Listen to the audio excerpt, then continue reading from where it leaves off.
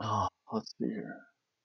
Play that funky music, white boy. Wait a second, why am I hearing this? Oh, hello everyone. I forgot I was on. I always have issues in remembering when I hit that start button.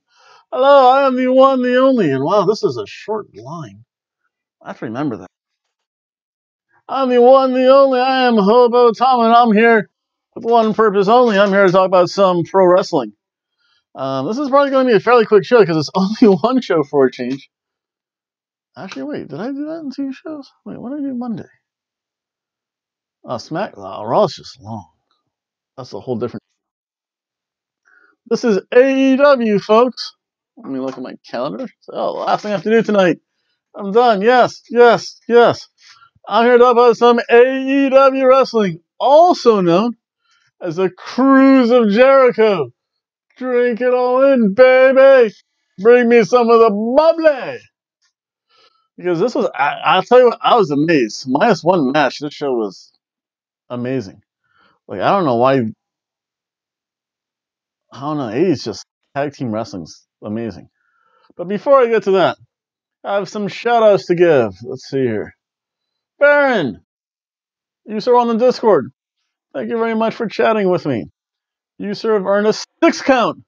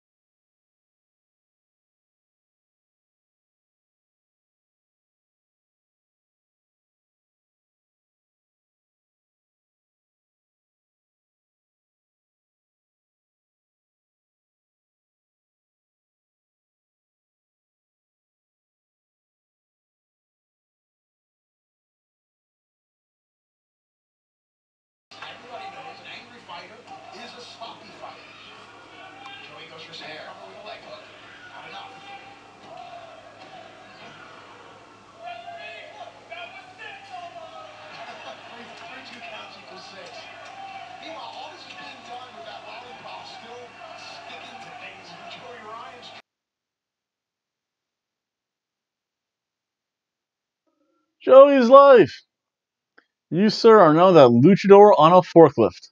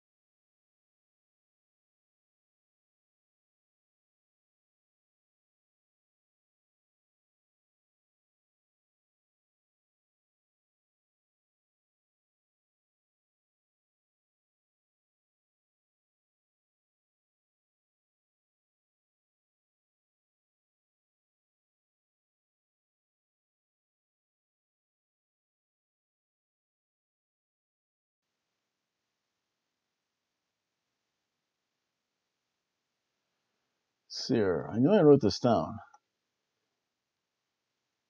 G. Payton, you, sir, are a master.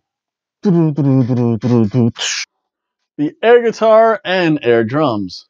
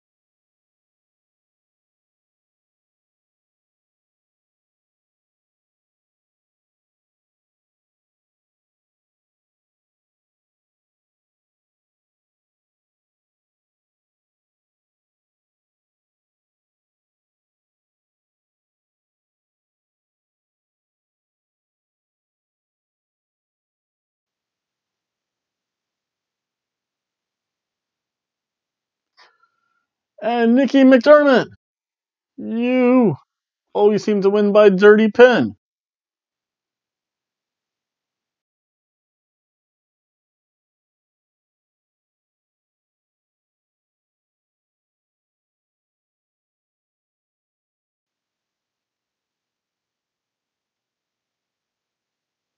That's it. That's everything. Again, if you like to, I think if you leave a comment, I do check my emails every so often, not as often as I should.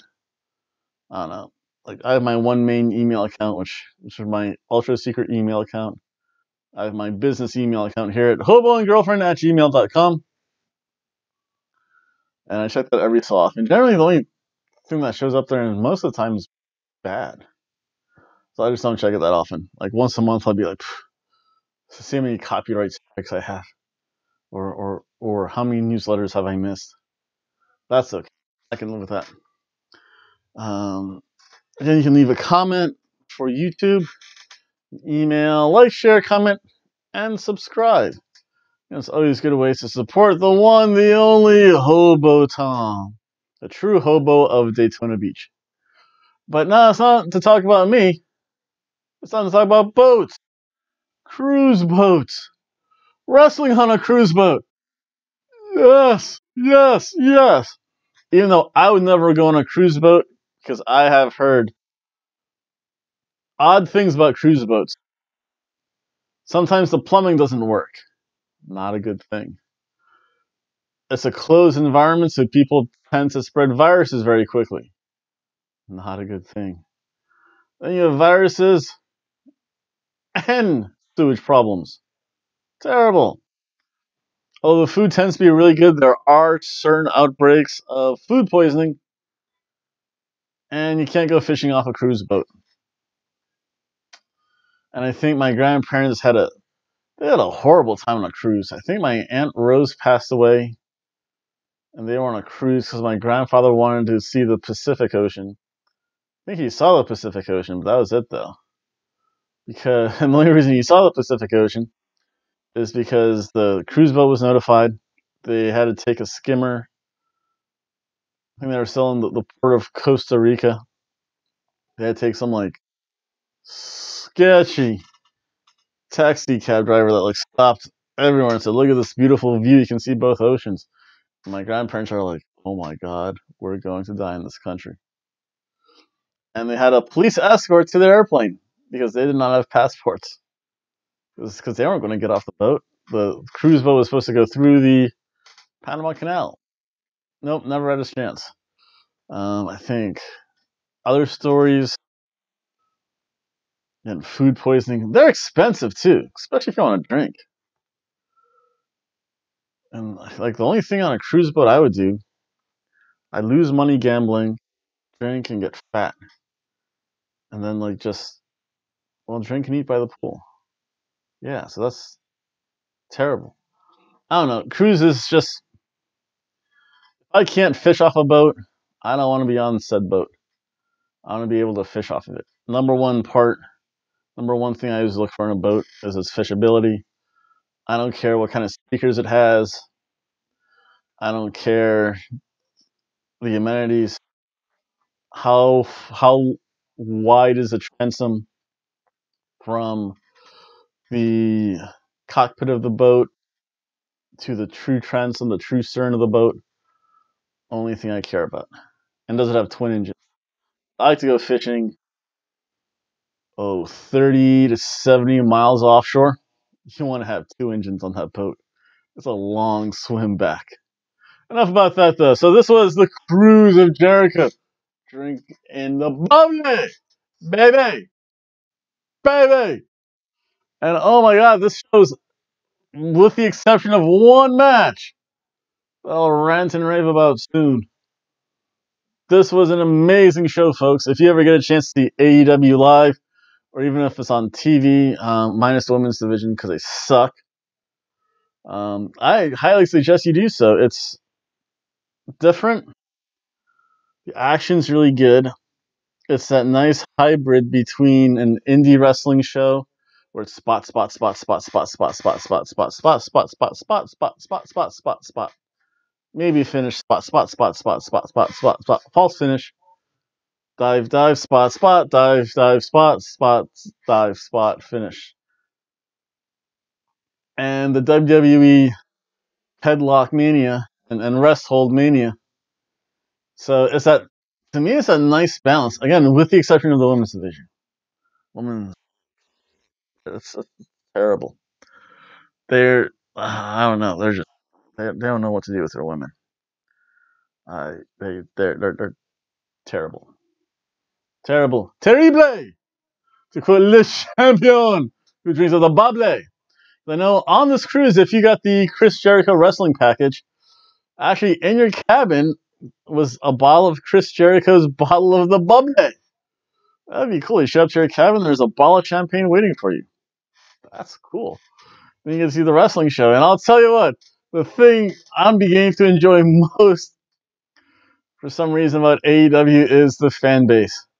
Wow, are they a weird bunch of people. In this show, we saw La Blue Girl, we saw Ninja Turtle, and we even saw Jesus.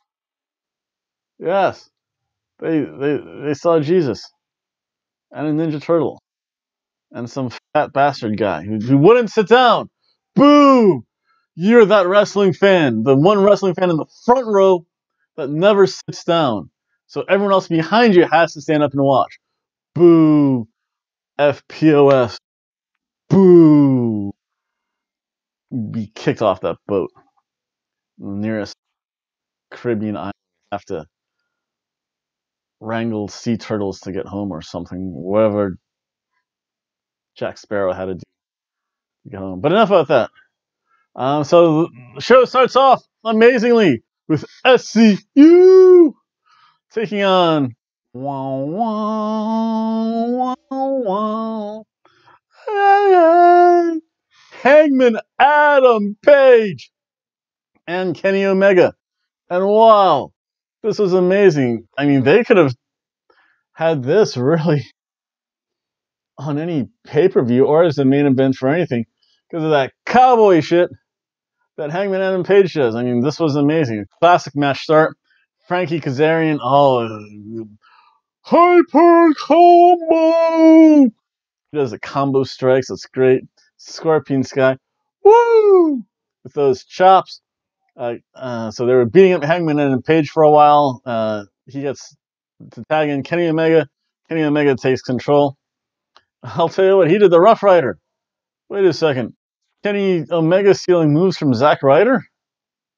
Shouldn't it be the other way around? Who knows? Again, good tag team work back and forth between SCU and Kenny Omega and Hangman Adam Page. For the most part, Hangman was the one taking most of the bumps, though. Although, and of course, Kenny Omega got yanked off the apron, and there was very little space between the barricade and the apron. So I know there was one time, actually, after Kenny hit a Fisherman's Buster, Hangman Adam Page hit a Fisherman's Buster. But then he decided to go flying, and I guess the only way to get out of the ring was like if you got knocked out, like you literally went over like the 2 feet of space and into the crowd, and Hangman and Page had time to do my dive. And I think that was the fun thing about this show. There weren't that many dives out of the ring, so it made it feel more significant when a wrestler said, "You know what? It's time to put my body on the line, do my tope suicido out of the ring." So with that, I mean that was pretty good. There was a miscue by Page because once he did accidentally hit Kenny Omega with the buckshot lariat. There was a slingshot cutter onto the ramp. Oh, that was so good. This could have main event. I know why it didn't main event, but wow, this could have done anything though. And this was just fun. What else? Page has a top rope exploder suplex. The Tiger Driver. Whoa, thank you, Lion Mask for creating Tiger Mask for creating the Tiger Driver. Kind of the safest looking cool moves ever because you're way so high up.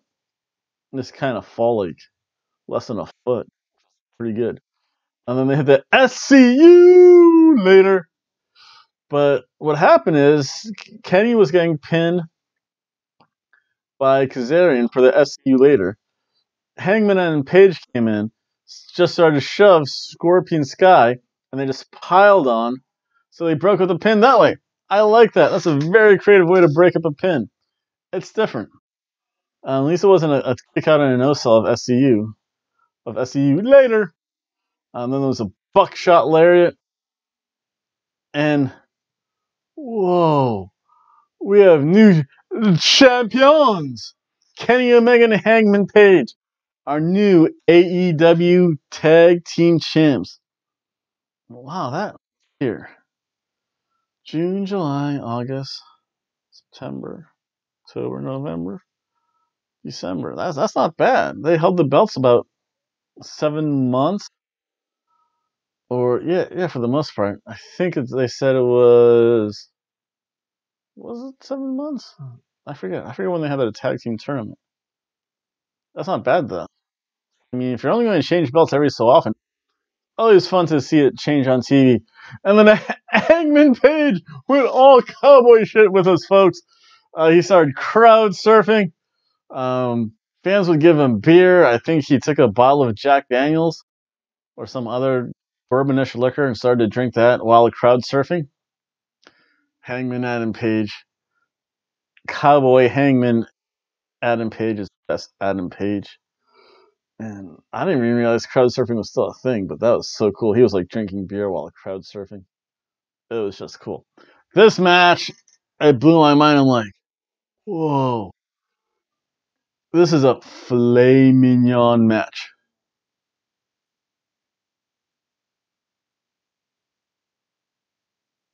I'll tell you what, because of the quality of matches, very little filler, seemed to be really good, well paced. I think when I said, "Wow, it's been 2 hours already. The show's over." It's like Farron's like, "Yeah, that's what happens when you're having fun, when you're enjoying it, and it's not a 3 hour long slog." Oh, this next match, we had Priscilla Kelly take on Britt Baker. Britt Baker still looks checked out. For those of you that don't know this, Britt Baker is actually the girlfriend of Adam Cole, baby! Any chance I get to say Adam Cole, baby, I will. And she's also a dentist here, I think, in Winter Park, Florida. She actually is a dentist. She did go to dental school. I don't know if it's true or not, but she's only been like literally wrestling for like, no, it has to be longer than that. No, yeah. It's less than a year that she's been wrestling, though. But if I was a dentist, I'd be like, getting in that ring. I'd probably lose my teeth. Like, it's an old story. I think one day I kissed a girl who actually had a tongue ring on, and it was right before tongue rings became like the new thing. I still don't understand it. But her tongue stud hit my tooth, and I swear to God, I almost bit her tongue off.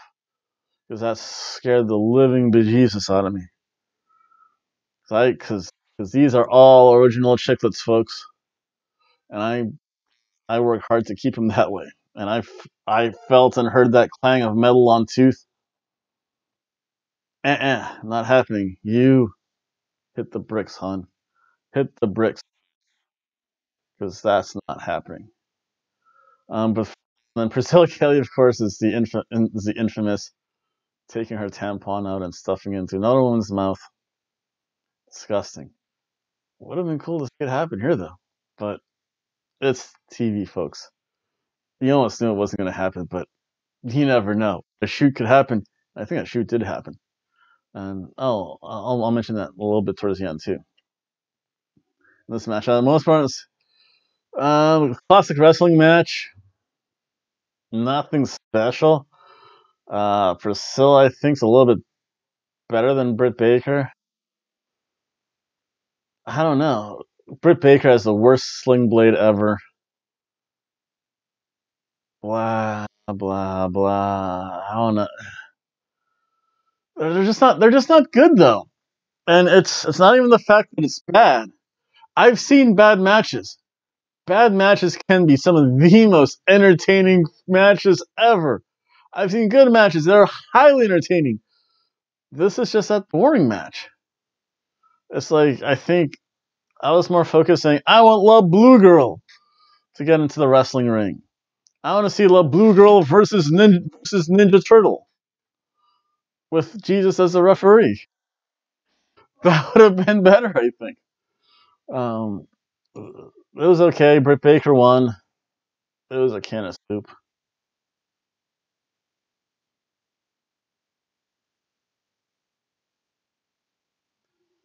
And to let you guys in on the business, when it's a shoot, it's real.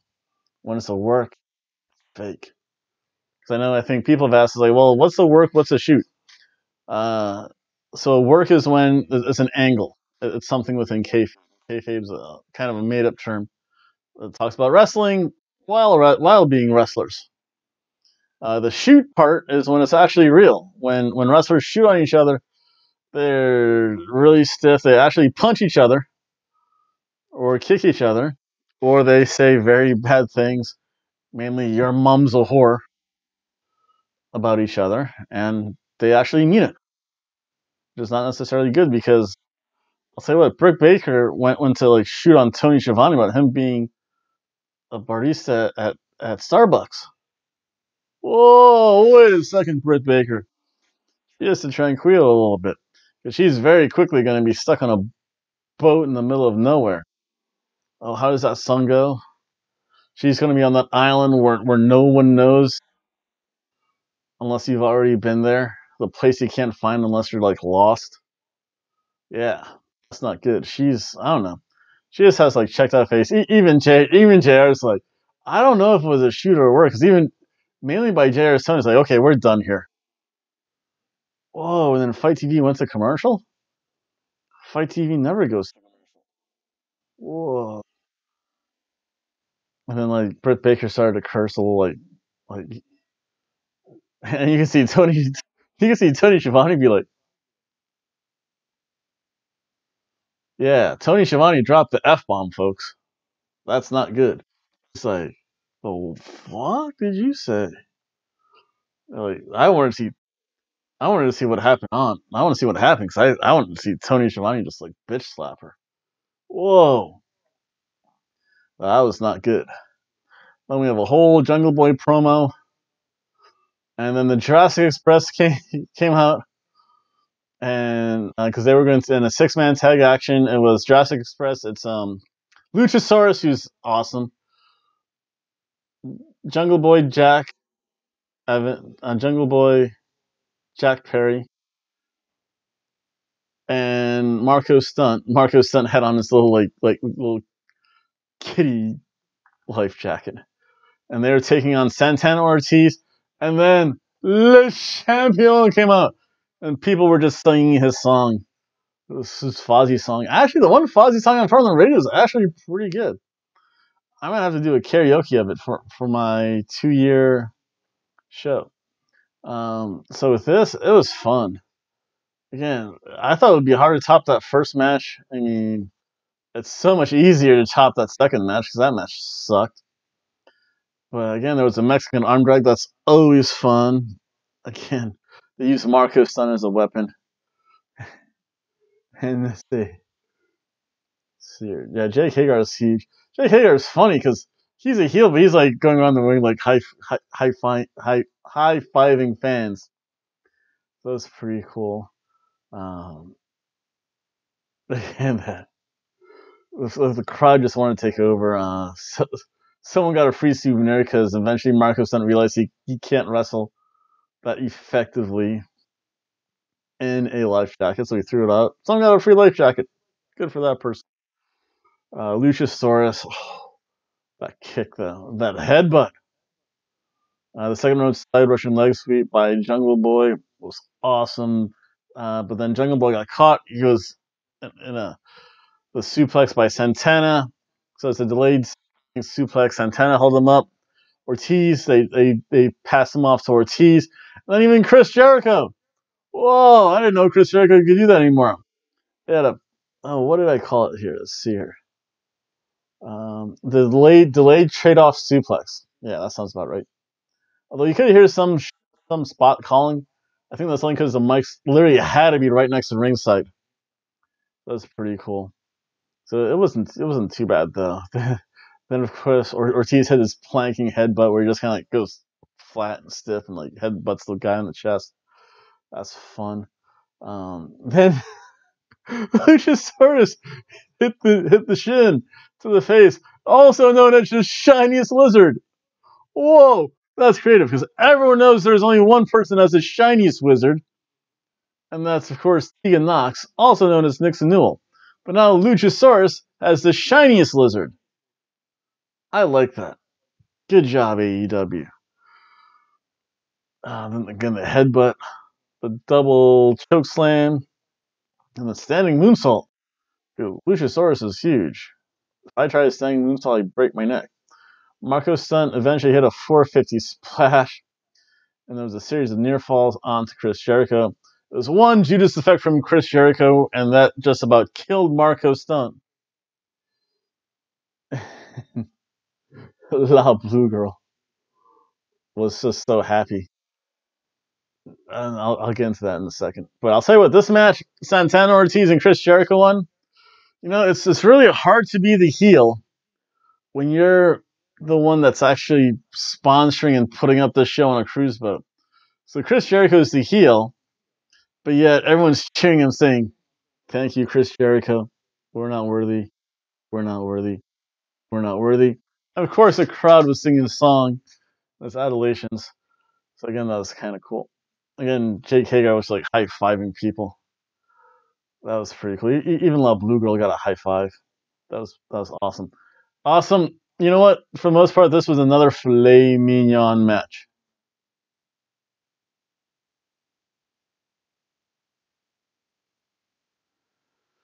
There was so little you could actually critique poorly. Marco Stunt, even though he is like smaller than Riho, the moves that he has fits his character. He's not trying to trade blows. He's trying to do high impact, flippy stuff that little kids can do, like flip around and do all that stuff. Makes sense. He's being used as a weapon. He can just be whipped around into people. I disagree a little bit with Jim Cornette. I can see where Mark. So next we have MJF coming out to ringside. MJF, of course, he has his like huge ring. One day I might show you guys some my collegiate rings, especially my undergraduate ring with. It's bigger, but not as fancy as my doctoral ring. My master's ring's plain. My high school ring, that's okay. But as MJF, he's making people kiss his ring. I guess they're treating that almost like a minor title. But oh yeah, then the crowd in the previous match they were chanting all that hair. I think the one thing that they'd have to do in the future, and they probably have absolutely no control over this. They were actually out at sea. They weren't that far offshore. They were probably moored offshore somewhere. or at least steaming against the current. But they were offshore. They weren't at dock. So you have the wind, because the wind was blowing the pyro everywhere. Every time the smoke machine went off, you could tell, like, got into their eyes and stuff, because they're like, oh. And it's not that it hurts. It's like that kind of more annoyance thing, like when you get an eyelash, just a little dust between your contact lens and your eye, or at least on the outside part of the contact and the inner part of your eyelid. You can feel it. It doesn't hurt, it's just annoying, with the exception of the sparklers, as the sparks were flying onto the poor announce table. And again, this was a really interesting crowd because we had La Blue Girl there. So the Ninja Turtle kissed the ring. I don't know why any grown adult would dress like a Ninja Turtle. He had like a full beard too. So yeah, he was an adult. La Blue Girl was probably the hottest girl in the crowd. She was there. So I think everyone in Discord was shocked and were like, "Whoa, what's that hot woman doing at a wrestling show? Normally, they're all skanky looking, or they wear wrestling t-shirts." No, she wore on a blue cover-up, with a blue bikini top, and she was awesome. And then, of course, we had Jesus show up. Some guy. Oh, wow. I broke out laughing for a good 5 minutes. Some guy actually had on a Jesus robe, a red sash. He had the hair going. I think if you've ever seen the movie, I want to say it's the greatest story ever told, but he looks just like that Jesus. And MJF even saw him. Even MJF was shocked. He's like, what? He's like, MJF broke character. He was smiling when he saw that. It's the power of positivity, folks. Shined on an MJF for a moment. And then, of course, he made other people kiss his ring. The Ninja Turtle kissed his ring. Some other fan was puckering up to kiss the ring. He just like tossed his hat somewhere. Then you can see like security return the guy's hat. So it was kind of funny to see that. But he was taking on Joey Janela. It was okay. It was a little okay match. A lot of trash talking by MJF. That's what he does. And there was so much cursing during this match. Whoa. And you can tell because it's on TNT. So they had to every so often. Why you? Yeah, that's right, you piece of. You're like, whoa. They have the beep going on. Again, there wasn't a live feed because I think they did this. I think like earlier in the day. Maybe it wasn't live though, because there were spoilers out there. I didn't share any spoilers because that's just bad. Although I wonder that, now that I'm thinking about it, La Blue Girl was pretty hot. I mean, with the wrestling people, you have Priscilla Kelly's pretty hot, like the Devil's perfect streetwalker. Britt Baker was there. I wonder if Adam Cole had wrestled a match. You know what? With that bright red hair, Priscilla Kelly would have stood out. That was interesting. Her and La Blue Girl were the two hottest women there. They probably got hit on by every drunk guy there. Every drunk wrestler. That has to be a personal hell for those two women.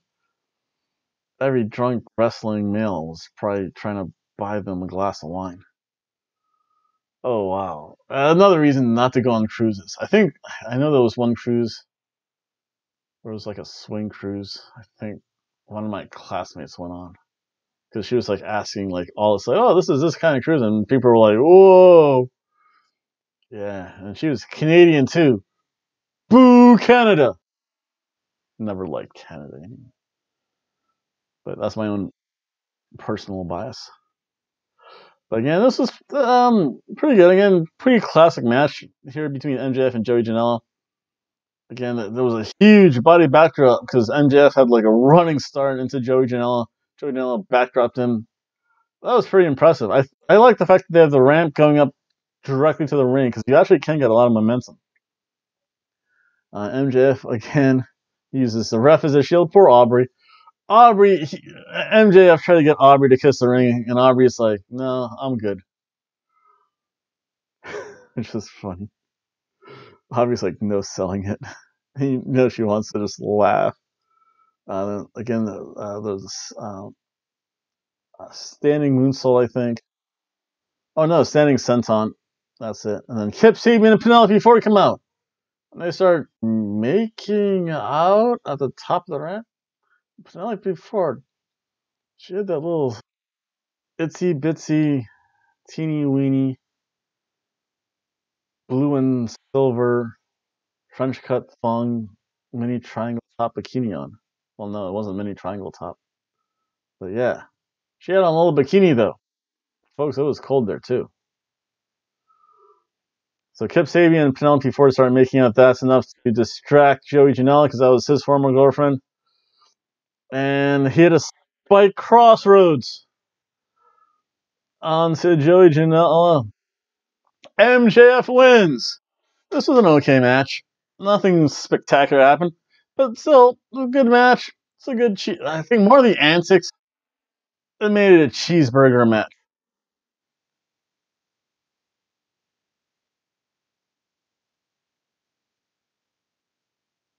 And then Cody Rhodes comes down, and MJF's like, remember, you can't touch me. And of course, as he went to go leave the ring, Cody Rhodes enters the ring, starts cutting a promo. MJF starts to leave, but he faces Cody all the way. He did not know, like my cat sneaking up behind me, that the Bucks of Youth, the Young Bucks, they're not part of the conditions. They can do whatever they want. Right, Chispa? Are you going to jump me? You can't jump me because I see you now. And you can tell because she kind of snuck in that way. And she knows. There. Oh, she doesn't like going on YouTube. She's camera shy. She knows when I'm in this chair. And when she sees me talking to my computer, she knows, wait a second. I've been on YouTube way too often. Come on. It's okay. There we go. Good, pretty kitty. Pretty kitty. Oh, she's just getting smart. And I can't spin around all the way because, I can't get her that way either. Oh, you probably saw her tail move over there. Yeah, you can see her little fuzzy tail in the shot. But so the Young Bucks jump and Jeff toss him into the pool. So that was kind of funny. A little comic relief there. Saying, we got you. Let's see her. I want to say, oh, come here. No. Step too slow, and I didn't want to yank the cord. Because this is actually a pretty nice mic, minus like the cord length. I have to get that snowball one day. That looks cool. It's also $44, which I don't have right now. And then in the main event of the evening, Chris Jericho comes out. People just want to sing a song. And I think the people were getting a little drunk and tipsy. The men were getting drunk and the women were getting tipsy. Because I think we had the Wednesday night shipping wars because, again, they were like, not moored, but they were just kind of leaving port. And of course, boats do pass each other. And you could hear the crowd say, your ship sucks. Your ship sucks. And it was kind of funny to hear that. They're like, of course, every so often you hear the horn and stuff, and bah, bah. You're like, whoa, what's going on here? But yeah, so they had the Wednesday night shipping wars. That was funny. And what? And whoop, that trick. Some guy's sign. I don't know. I don't know what that necessarily means. Someone just wanted to make a sign. Probably had a couple too many. Said, you know what, I'll just write this down. I'll get on TV and I'll be famous. I did that. Actually, I think whenever I've been near like TV, I've always been like hidden by something. That's okay. So Chris Jericho comes out to do additional commentary because the pay-per-view, the winner of this match, February 29th, will face Le Champion, Chris Jericho. And so in this corner, we have the bastard Pac. And in this corner, we have John Moxley. Wow, this was amazing. Pac was just extra vicious. Again, Moxley still had his one eye all patched up. So he's just like cross-facing there. You get Moxley down. Whoa, cross-face right to the eye. Cross-face right to the eye. Vicious. Taz, dare I say. Taz-style cross-faces. That was pretty cool. Chris Jericho's still on the mic. He's selling the action. And then, of course, I am the barricade. I am the barricade.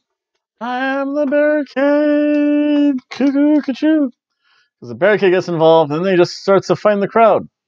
They go up the top, and I'm like, oh, is there going to be some crazy spot into said pool from the second row? You never know. They're pro wrestlers. I think I've seen people get power bombed into pools.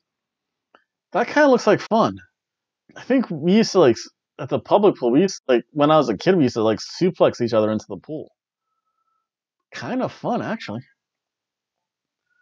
But no, Pac actually like slid down the steps.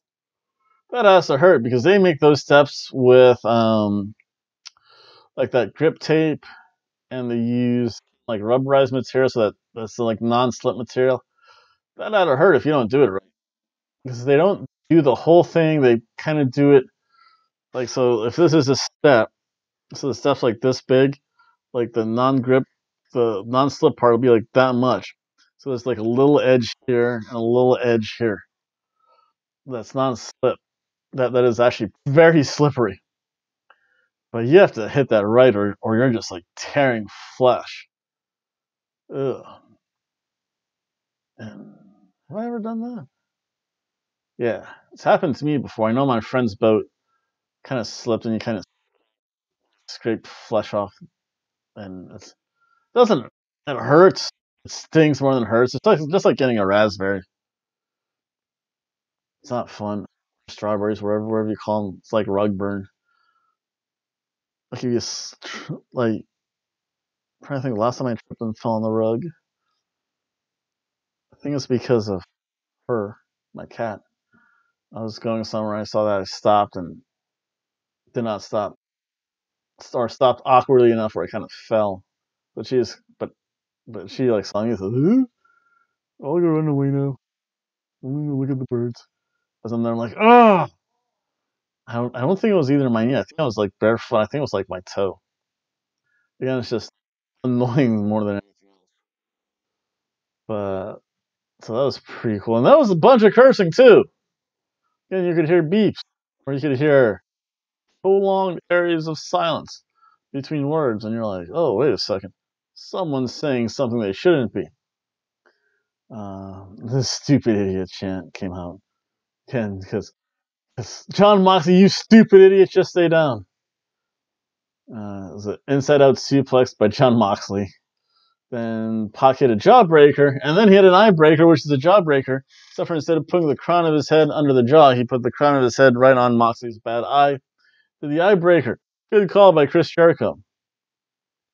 Then there just vicious New Japan style kicks to the eye. He learned that in Dragon Gate. They don't teach you how to do that in WWF or WWE.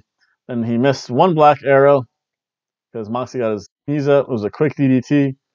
It was a superplex then into the brutalizer. Mox refused to give up. He eventually, I think, got to the ropes, forced a break, and then no, he pushed off. No, that was Britt Baker. Boo, Britt Baker pushed off the ropes. Um, Moxley just reversed into a pin. Pac again went right for the eyes again. Went for another black arrow, missed. Then John Moxley hit the paradigm shift.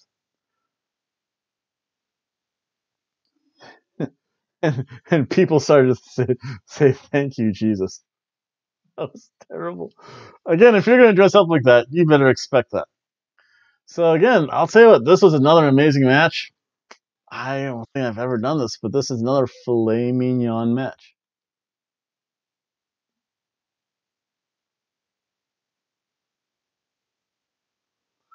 So really, besides the MJF match, which was still very good, And the Britt Baker match was just god awful. I mean, I'll tell you what, this was a surf and turf AEW show.